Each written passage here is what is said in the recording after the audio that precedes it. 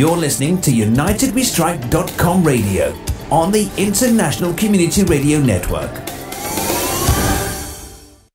Alrighty, and for those who don't remember that tune, there was a little ditty called Help from the Beatles. Yeah, I'm playing a few oldies. Well, we've had quite the number of interesting presentations today on the United We Strike Marathon for December 14th, 2013.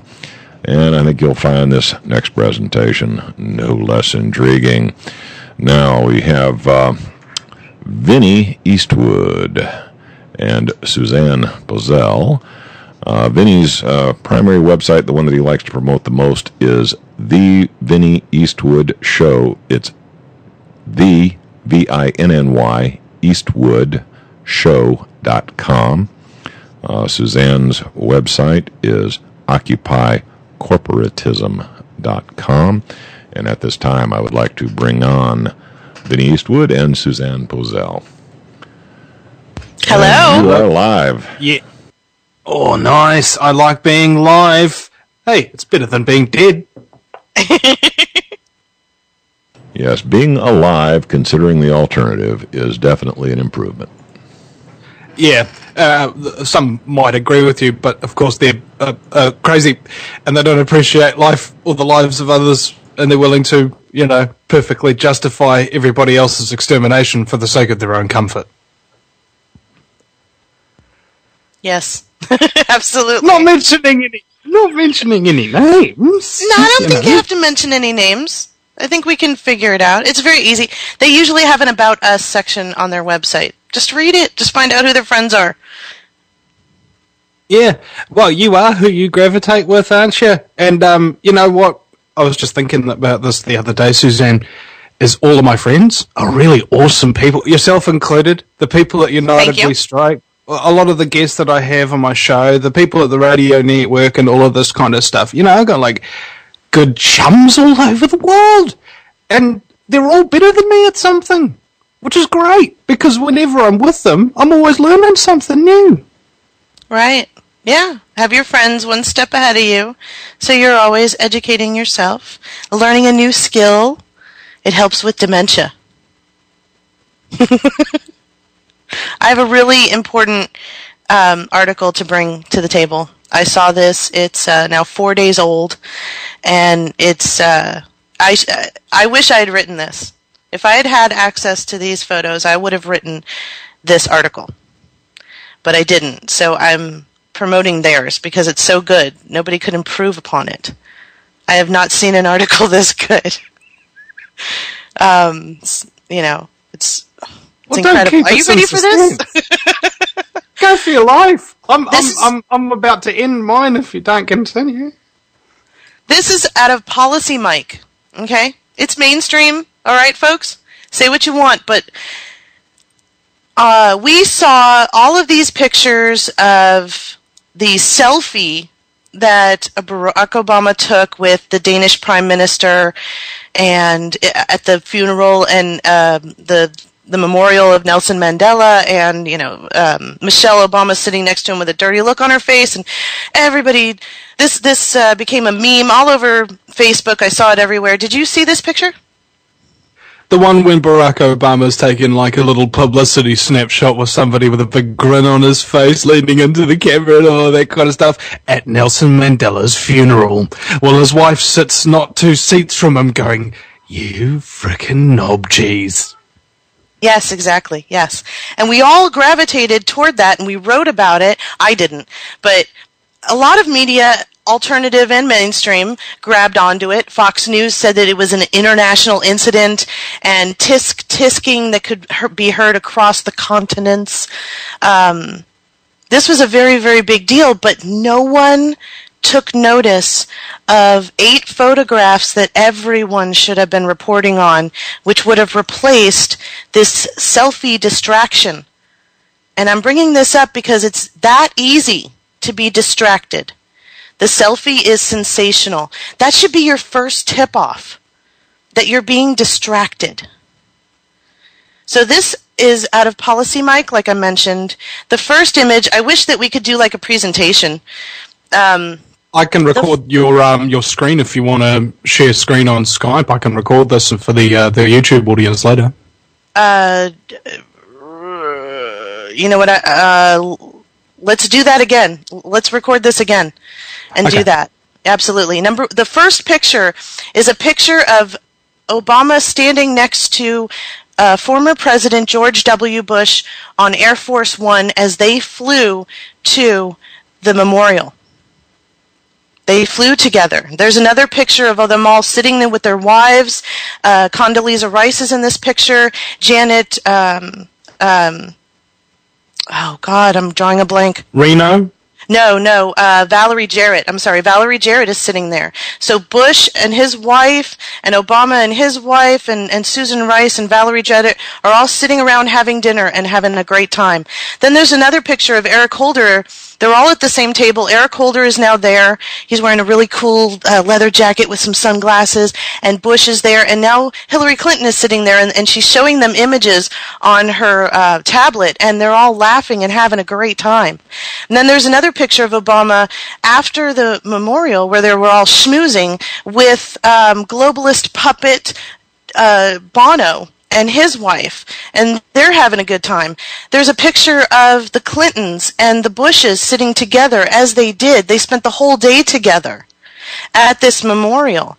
And there's another picture at the end of all of them getting back on Air Force One and hanging out together as they ride back home. That is the real story that should have been. These are the pictures that if anyone was going to talk about pictures, they would have put these pictures out there and showed the audience, showed everyone how integral these alleged political adversaries are, where three families, the Clintons, the Bushes, and the Obamas, going together on a trip to South Africa, hanging out, having a good time, and going to pay homage to Nelson Mandela. For whatever reason you want to talk about, these three families are hanging out like they hang out every weekend. And that is what we should be talking about, folks, not the distraction of the sensational picture with the Danish Prime Minister who happens to be a tall, thin blonde, and Michelle Obama sitting there pissed off because her husband's looking at a tall blonde. That's not news, ladies and gentlemen. Hey, Suzanne, a picture says 1,000 words, but sometimes the picture they show you tells you 1,000 words of nonsense just to distract you from the pictures that really matter and say the words that truly expose the truth. Yes. I put this article up on my Facebook page and I told everyone, please go and look at this. This is the article. I would have written this. And it was so good. I looked at it and I said, well, I can't even improve on this. And it is mainstream. But these are 8 pictures that we should be talking about. We should be talking about how close all of these people are. That the paradigm is a theater. And that they all sit around having a good time on your dime, by the way. They were on Air Force One. And going to save face and show some more acting at this memorial. The selfie is the distraction, folks. That's what they knew everyone was going to gravitate toward. It's like this story that just came out about this little boy who kissed a little girl, and then the school pressed charges against him for sexual harassment. Oh, my God. Now, that's egregious, okay, and it's shocking. But that's not what's going to help us get our constitutional republic back in the United States. That's not going to help us with the NSA violating our 4th and 5th Amendment rights on a daily basis. Hey, isn't it interesting? Isn't it interesting that now they're teaching graphic sexual education to 5-year-olds at the same time as they're charging 5-year-olds for sexual assault for kissing another little girl? I agree with you. It's shocking. Kids do that. They kiss each other and run away. That's what they do. It's not sexual. Children don't think about their bodies in a sexual way. I have a boy and a girl, and they both went through their own personal discovery phase, and it's not sexual at all. It's not the way you and I think about it when we think about male and female genitalia. It doesn't even cross their mind. So this little boy kissing this little girl, yes, it's shocking, and it's shocking the charges, but this is not news. in the sense that we are trying to educate the public in order to return our sovereignty, both individual and national and global. That's all I'm trying to say here, and especially with this article out of Policy Mike. We should be talking about these 8 pictures and stop looking at the stupid selfie, the distraction that is keeping you from these 8 pictures, which show you just automatically and dramatically how integrated all of these families are. It's just fodder. And you buy you're either for the blue team or the red team. You're either a jackass or an elephant, but you're buying into some team. It's like NFL. This is really what's going on. These 8 pictures tell more about what's going on than anything else surrounding this whole entire thing. See, it always takes a little bit of patience. Like you say, that selfie came out 4 days ago, but then today come out all of these ones. And I think that's kind of what being a journalist, or at least being a credible journalist, is about, is not going to print before you know all the elements in the equation. Yes, it is. Yes, checking things out, perhaps. I've learned to be a better journalist as I've been doing this for 2 years. You learn some things. You make mistakes. I've learned how important it is that when something happens that's like this Colorado shooting that happened yesterday, I don't report on it immediately, ever. Because there's so many conflicting reports. It's within the conflicting reports where where everything is not following the official story. That's what you need to pull out and analyze. But that takes time. You have to wait until everybody's reported on it. But if they're reporting on it as soon as information comes out, that's not educational, that's sensational. And that's just meant to get you to come to their website. And that's not helping us get a constitutional republic back or maintain our sovereignty. That's just meant to get you to buy more crap. And 'tis the season to buy more crap. Thanks to FDR, we should turn Thanksgiving into a day for the small businesses, so let's make this a national consumerist holiday. Well, thanks very much. Now it extends all the way past everything, and nobody's thankful and nobody's grateful for anything. We're just busy spending money. 'Tis the season to buy people crap. Fa la la la la la la. Absolutely. You're buying crap with money you don't have for people you don't like and things that they will forget about in 2 months anyway, or break or lose and never even tell you about it. Okay? That's such a negative way of thinking about it. Reality. It's a real bitch that way. Well, I was talking with a friend of mine, and my stepson likes to draw. And so my husband and I thought we would get him some really nice paper, some really nice pens, and a wonderful book on how to draw. Because right now he's just drawing cartoons, and he's really good at it, but he could expand out so much more. And who knows, maybe he'll become an artist. Maybe he'll do something with it. But I want to foster that. I want to encourage that talent in him to see where he can take it. So I was talking with my friend about this gift, and her nose turned up, and she said, "Oh, that's a terrible gift for the holidays. What is that, a learning gift? No, they want toys." And I just, See, I'm inclined to agree with you, but a little bit differently. Instead of getting him a really nice paper and pencils and everything, get him like pretty average ones, because that way there's room for improvement if he takes to it, and it's no great loss if he doesn't.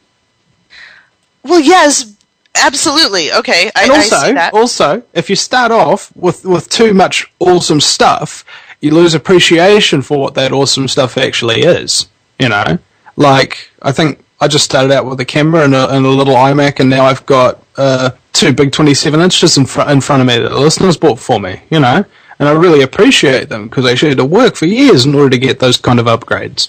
And I think parenting should be, and speaking as a non-parent, of course, who doesn't know what he's talking about. Yes. Call me after you guys have kids. yeah, exactly. I thought about it like when you're learning, the best way to learn about the concept of earning something, right, is if people don't just give you things without you earning them.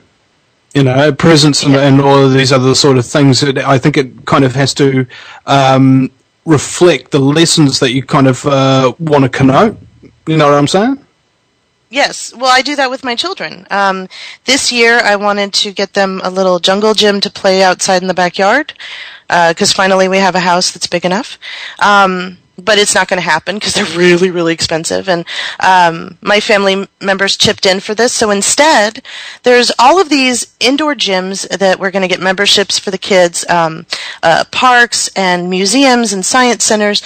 We can have a great time. We can have a great day out, like, you know, field tripping or seeing the sights in this really nice seaside town. And the kids will be learning something about their environment. They'll be enjoying themselves, instead of just buying them a toy that they're going to get bored of or break or fight over. You know, they'll end up. Hey, won't they be like? See, isn't it going to be rather cold though? No, these are all indoor activities. Oh, right. Yeah, I have to worry about that because it is kind of cold. It's like 30-something degrees out. Because it's very difficult to get the kids to learn about the elements when it's too freaking cold to think. Well, I want my children to enjoy recreational activities that help foster growth. So everything becomes a learning activity. You know, when I say that I homeschool my kids, it's not just in that moment where we're sitting down doing lessons, but it's also the whole entire day, everywhere we go, we're learning something. I thought that would be a better gift over time. We could have fun with them for the next 3 months instead of spending all this money on one gift that they're gonna, break. This brings me to another thing. You know how there's a whole lot of truthers that have slave jobs and what have you, and they unfortunately have to send their kids to daycare so that they don't eat themselves out of house and home and what have you, and they don't have the time to homeschool them or whatever. I think that there's a whole bunch of truther parents out there who actually do homeschool their kids, and maybe put their skulls together and come up with some form of a regimen for a truther-based daycare centre, kindergarten, elementary school, high school, that kind of thing. Well, we don't teach the kids BS and turn them into slaves. We teach them into free-thinking, real pains in the ass. That sounds great. There's a lot of networks for the homeschooling. It's very largely Christian-based, which I don't care, but it is. And that would be great. There's a lot of moms who get it, and they're raising their kids with it, and they don't have networking. That would be fabulous. Contact me, occupycorporatism@gmail.com. That would be fantastic. Yeah. And maybe you could get some kind of officialdom going or what, because I don't know about you, Suzanne, but I would love to see an end to the deliberate dumbing down of America, the deliberate dumbing down of New Zealand and all the other frickin' nations that are on this wonderful planet.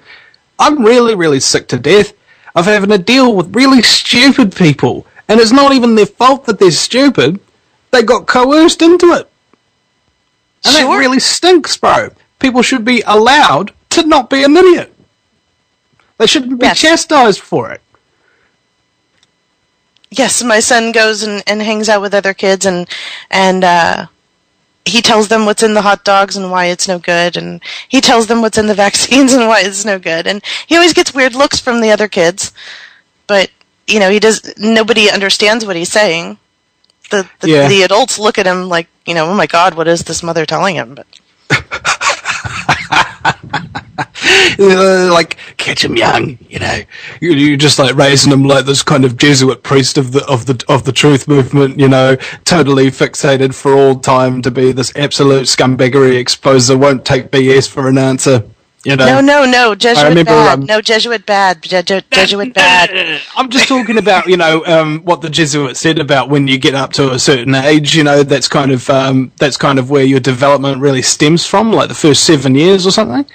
And I was talking to Ian Wishart. He was just on the George Norrie show for his new book Totalitaria, and I interviewed him a while back, and he told me a story about the UN schooling program, how they were teaching his children at school how to love the UN and be global citizens and all of this kind of stuff.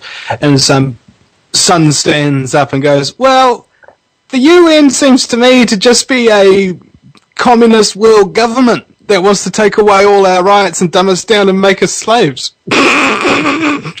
So that's my boy. Yeah, we do this thing where we put all the change in the piggy bank for the kids, and then we make the little rolls, right? So we're making the rolls. We got the pennies and the quarters and the nickels and dimes out, and we're counting them and everything. And my son says, "Oh, look at all this money." And my 3-year-old says, "It's not money. It's fiat." That's my girl. Yeah, and this is the great thing. I just want to be a parent so badly. About kids is that you can really, really influence them. You can actually imprint them. So if you're paying attention, you can actually make your child infinitely more intelligent and more skilled than you were at that age because you know what you're doing. You know what I'm saying? Yes, absolutely. Unfortunately, there's a lot of parents out there who are unthinking, right? You know, they feed their children crap, they sit them in front of the TV, they barely interact with them at all, they don't teach them anything, they don't give them relationships or anything, they give them a cell phone when they're 4 years old, they give them the vaccines, they give them the sweet juices and fruit and Coca-Cola and all of this kind of stuff from a baby bottle. The parenting situation worldwide is real bad. And the answer is not eugenics, the answer is educating people. Yes, you're not supposed to give a baby Coca-Cola from a sippy cup. Oh my God! That drives me nuts. To give a 6-month-old Prozac for being depressed. You're not supposed, you know, or a tantrum. I mean, just these basic principles. You know, we could avoid an entirely fracked up generation. It takes actual, like you said, it takes interaction, and you have to actually parent. And you have to go back a couple of generations because our parents didn't do a good job either. My mom was busy going to school and working full time. She didn't have time to parent me. So I got to go back a couple of generations to see what real parenting should be. And it's interaction with your children. When your kids go to the indoctrination station when they get home, you should be sitting down to dinner together at a table, not at the TV, but you take out their books and ask them what they learned today and correct everything that's wrong. At least do that. Hey, no. In correcting everything that's wrong, you're actually giving them what's known as a quote-unquote real education. Well, I don't know. Now, I'm going to argue that one because, you know, I my kid came home and was telling me the history of the American Civil War, and you know, I kind of scratched my head a little bit, and I said, wait a minute, no. The Civil War was about states' rights, the rights of the states to remove themselves from the Union if they so desired. And my son was convinced, oh, no, it's all about slavery. But he did go in the next day to his, I think it was junior level history class, and spouted off the chapter and verse that no, this was all about states' rights. And he wound up getting walked down to the principal that day. So sometimes I'm not so sure that, you know, making your kid into a truther is a good idea, particularly if they're going to have any interaction with the system at large. Well, how would you argue that one? Well, I think that through fire, you can find out just how fireproof you really are. And Suzanne's just had to leave us right now. She's got a little emergency there, Scarecrow. So you can hang up on it. And what I find interesting is that if there are these people, these children,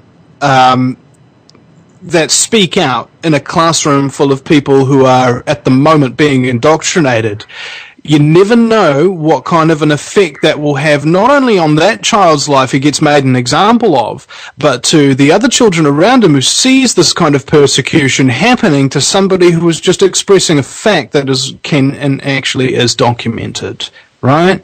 I think you need to suffer trauma in order to wake up sometimes. In fact, in general, I don't know anybody who has done a hell of a lot in their life in terms of exposing scumbaggery and creating something good for the world that hasn't had the world shaft them. You know, it's the part of that empathy within people that you know what it feels like to be dumbed down and lied to. You know what it feels like to be enslaved, and now you devote your life not only to freeing yourself, but about freeing others, and not just in your body, but also in your mind and your heart. Yeah, you know, I felt it was, you know, my job, you know, being dad, you know, I had this, you know, responsibility to kind of give my kids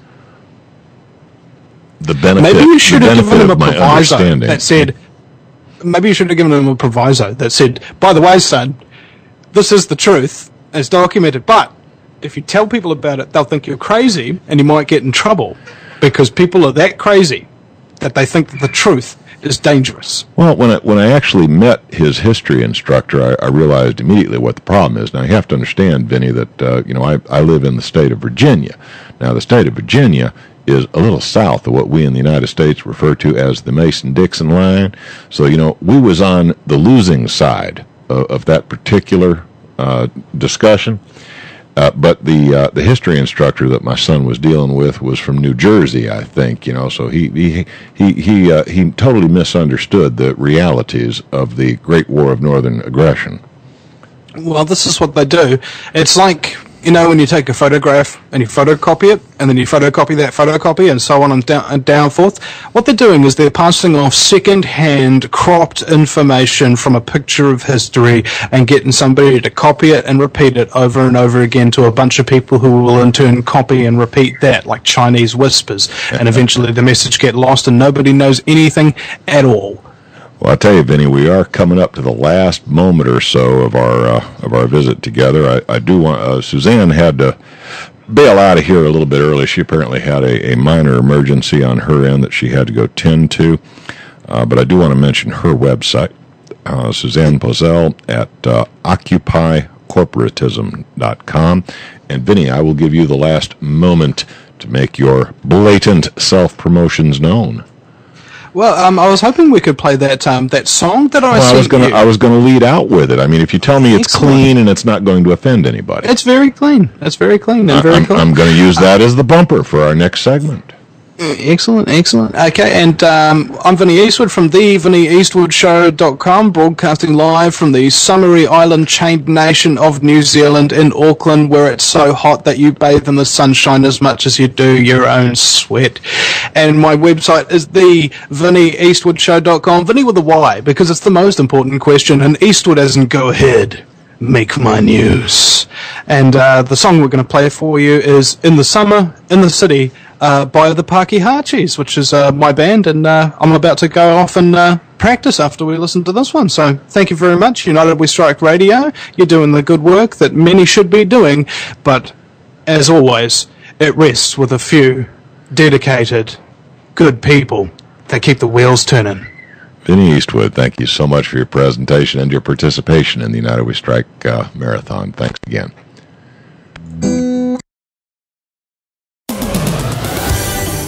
This is United We Strike Radio on the International Community Radio Network. Don't buy, don't comply, ask why. UnitedWeStrike.com Radio.